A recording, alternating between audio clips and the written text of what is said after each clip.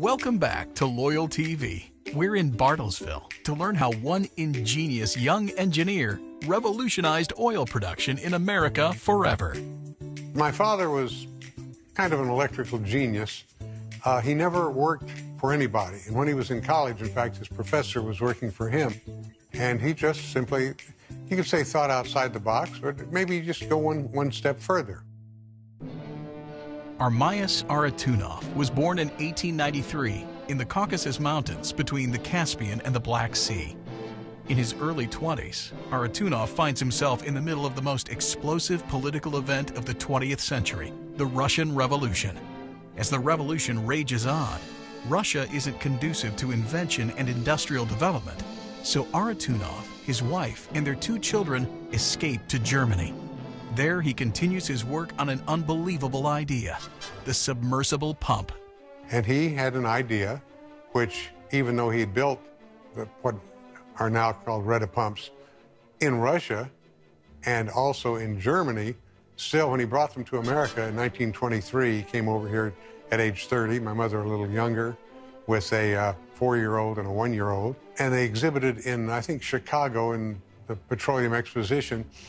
And General Electric wanted to have him arrested for fraud because they said, there's no way you can build an electric motor 4 or 5 inches thick and 4 or 5 feet long, because by the time it got 3 feet long, or 2 feet even, it would melt in the middle. And my father's idea was he wasn't building electric motors, he was building pumps that used electric motors. And if you take the liquid you're pumping and pump it through the motor, guess what? It cools the motor off. Not only that, it warms the liquid up, it makes it flow better. When the Arutunoff family arrives in the United States in 1923, they would find themselves in Michigan, but they quickly traveled to the West Coast. Then they went to California, and they were involved with Van Wert from Texas, who was a big wheeler-dealer oil man. And the problem with my father's pumps, motors were great, was they went to California, but there was enough sand and stuff in the liquid that was being pumped that it wore the impellers out too soon. So you had to figure out some way to have a diffuser. My dad developed a diffuser that would separate the liquid from the solid, which was obviously a little bit heavier in specific gravity and so forth.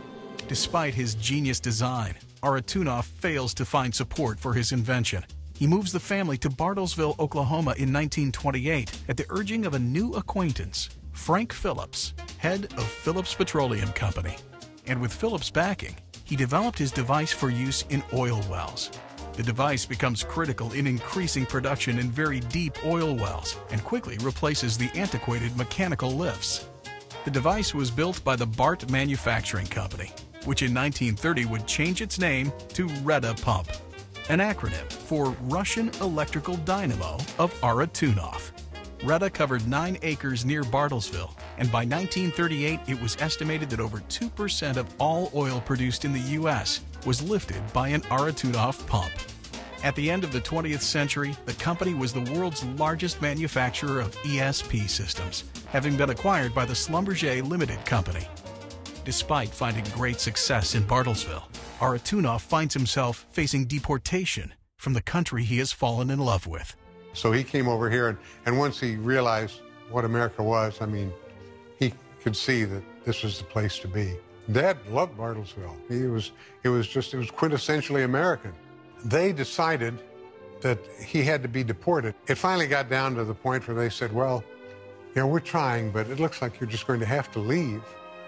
And people like my mother and father, they didn't go through Ellis Island. When you came in first class on a boat, you got off the boat and went to wherever you were going in America. They were not immigrants at that time. So my father said, well, I'm going to take a little vacation and think about this. And he went to Washington, but he met a few people in the oil business and so forth. But there's a writer on the bill saying, we consider Armais Arutunoff to be a great asset to the United States of America, and we declare him a citizen. My dad came back and he met with the lawyers, and they said, well, gee, Mr. Arutunoff, we're not much we can do. We do have these 3 very nice boats that you and your family could take back to Europe. And Dad said, oh, Glad you mentioned that. I've got this paper here from Congress. As a holder of more than 90 patents, Arutunoff was inducted into the Oklahoma Hall of Fame. A joint resolution was also passed by the Oklahoma House and Senate, naming him Mr. Americanism of Bartlesville. Armais died in February 1978 in Bartlesville, loving the country that took him in and that he lifted, saying, "Try as I may, I cannot perform services of such value to repay this wonderful country for granting me sanctuary and the blessings of freedom and citizenship." But my father was an incredible man, and I'm glad that all the people that he met knew him, especially me.